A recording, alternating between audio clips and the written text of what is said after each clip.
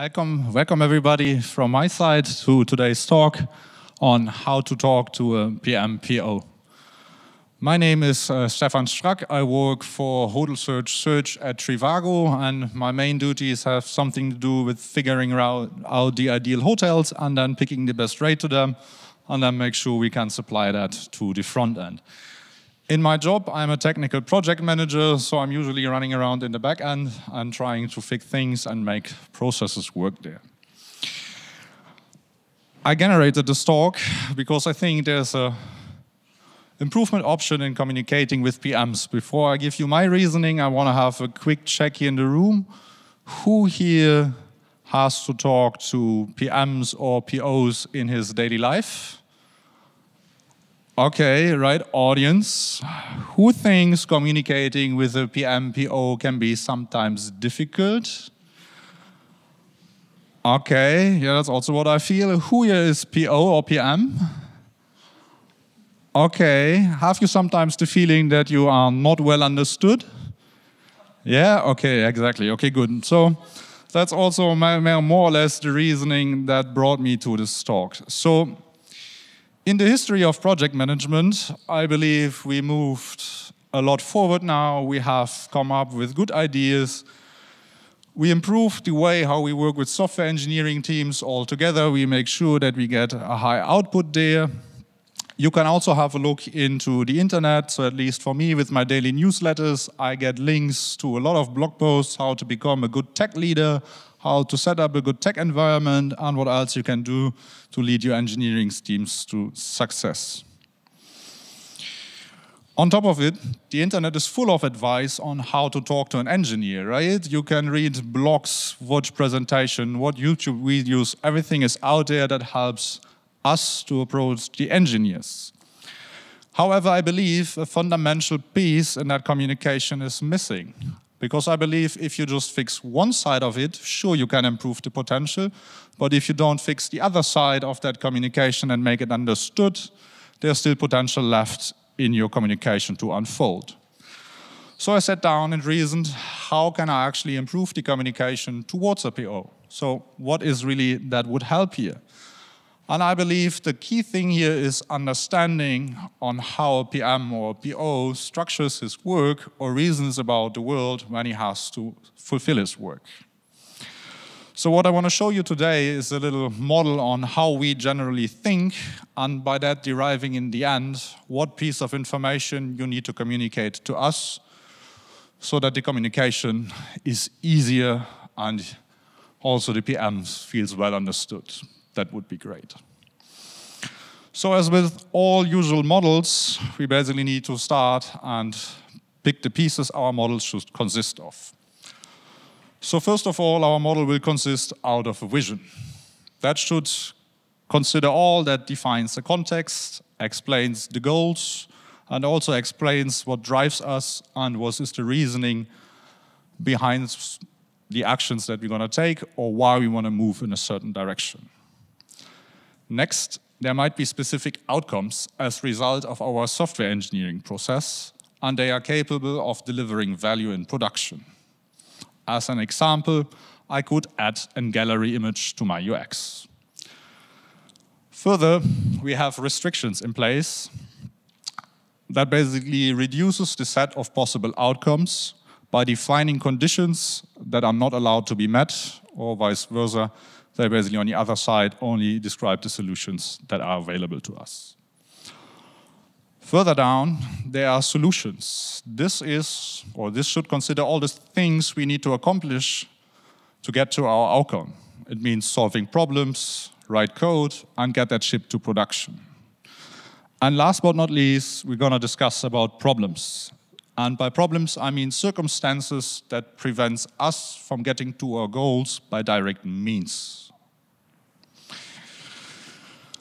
So then usually out of our journey as a PM/PO, we usually start discussing first with somebody that gives us a request. Somebody approaches us and says, hey, I want something from you. And here's how we have a worldview on that. You see there's an axis about time and value. And we know you as a request giver are potentially here.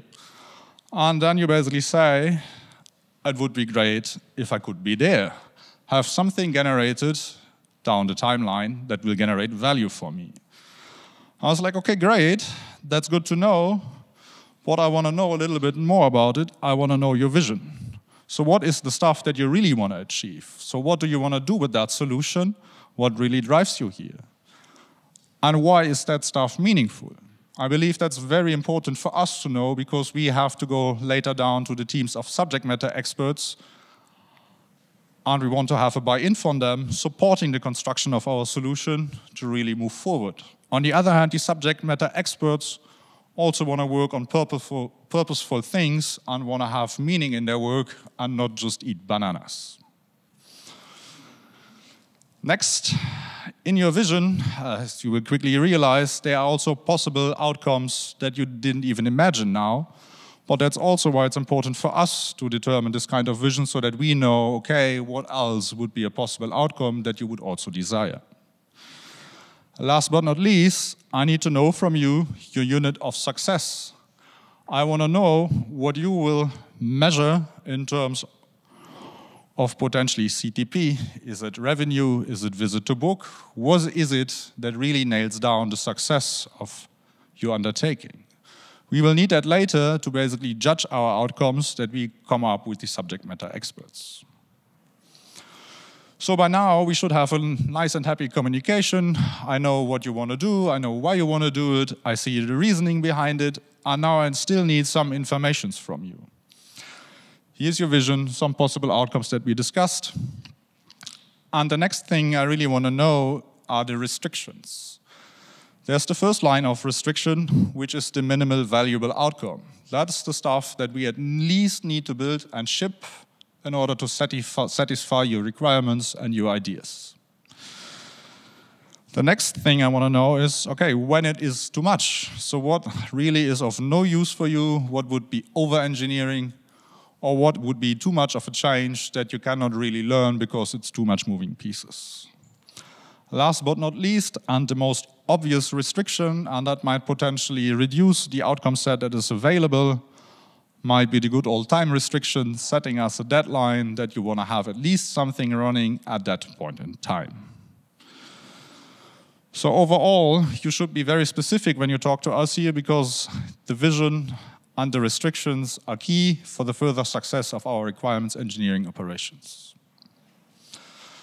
So now we should have collected everything we basically need to talk to our subject matter experts.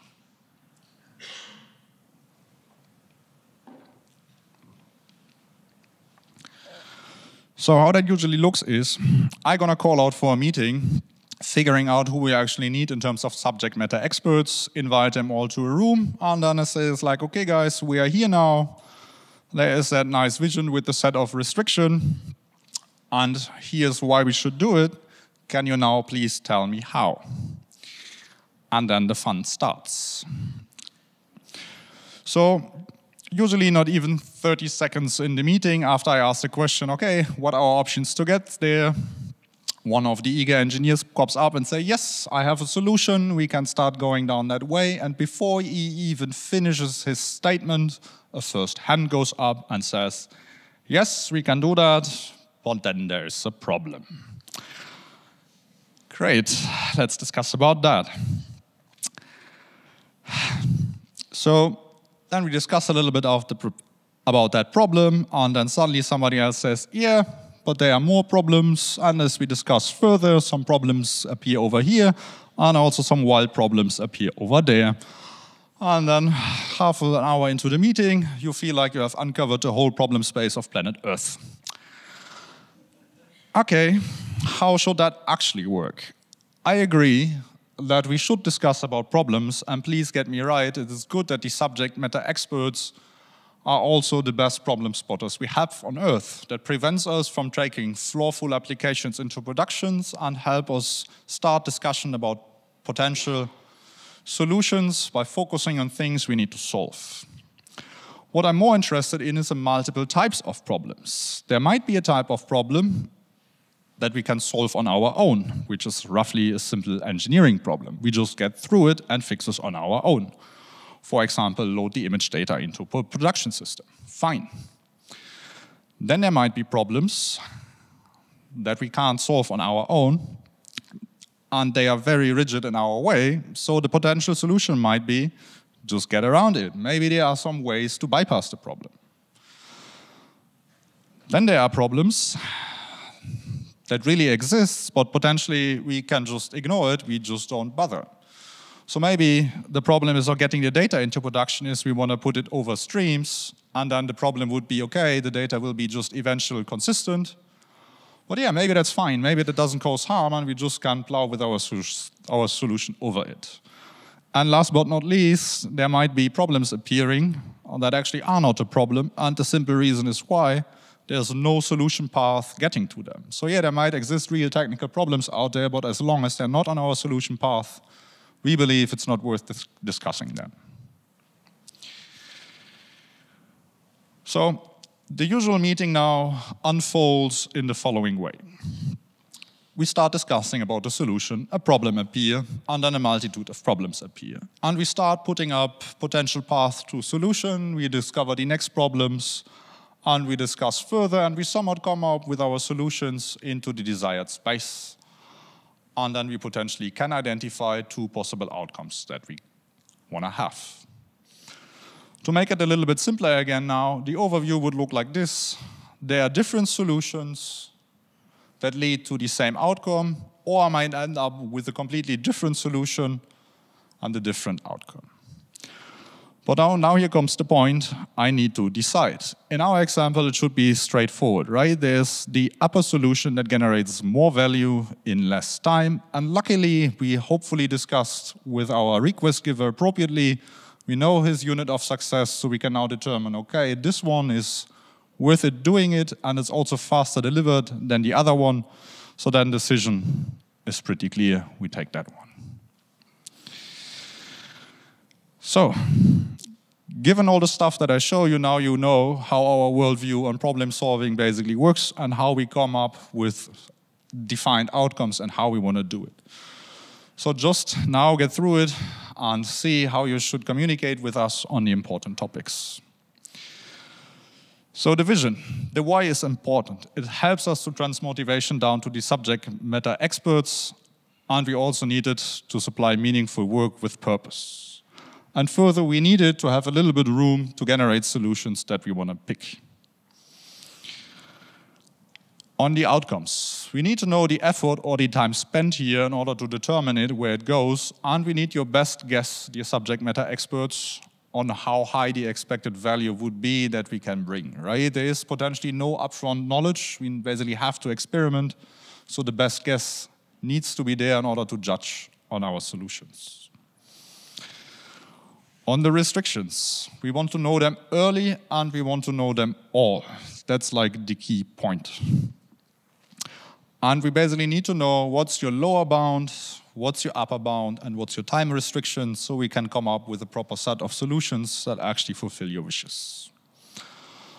On the solutions, we are interested in all of them, and especially them that are fixing the problems that lie in front of us, step by step, little by little, as long as they carry us over to a desired outcome. And about the problems, yes, as I said, we need them, I agree to them, but more important for us is, okay, what type of problem is it? Do we have to fix it? Can we fix it? Do we need to bypass it? Can we ignore it, or is it not a problem? And then please be so kind and supply a way how to solve that problem. Thank you.